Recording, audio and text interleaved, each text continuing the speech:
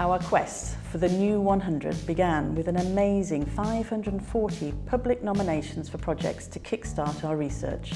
We've tracked down digital innovation from Asia to Antarctica. One project which stood out to us was Instant Detect. Our project's called Instant Detect, and it is a camera and sensor system that uses satellite technology to instantly send images from anywhere in the world. In recent years, illegal wildlife poaching has been on a massive rise. We're using Instant Detect as an alarm system in protected areas to help tackle illegal wildlife poaching. In Asia and Sub-Saharan Africa, Digital Green is improving lives in rural communities with its knowledge-sharing platform. This provides access to instructional video content on everything from health to agricultural practices. We've seen a number of projects focusing specifically on responding to those in need of immediate help. Our project is called the SMS in Somalia project. It looks at harnessing the mass ubiquity of mobile phones across Africa to reach people with really vital healthcare information and advice. Community members are texted a unique code, then are sent to a trader who will then check that code is valid and exchange it for a water and sanitation pack. Emergency response has been a prominent theme this year.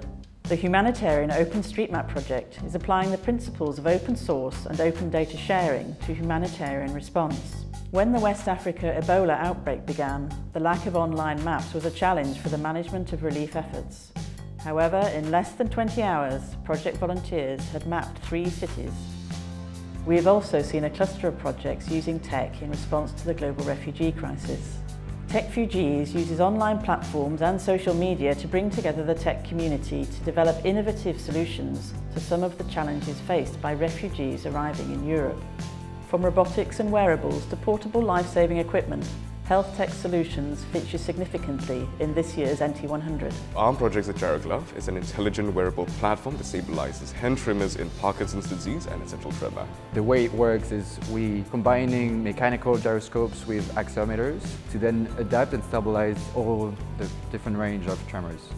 MOM is an inexpensive, electronically controlled inflatable incubator developed to tackle the high mortality rate of babies born prematurely in sub-Saharan Africa and in refugee camps.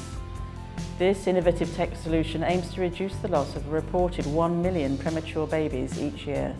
We've been overwhelmed and inspired by the way projects featured in this year's NT100 have applied digital technology so creatively to address real-world social challenges. Explore them all at socialtech.org.uk.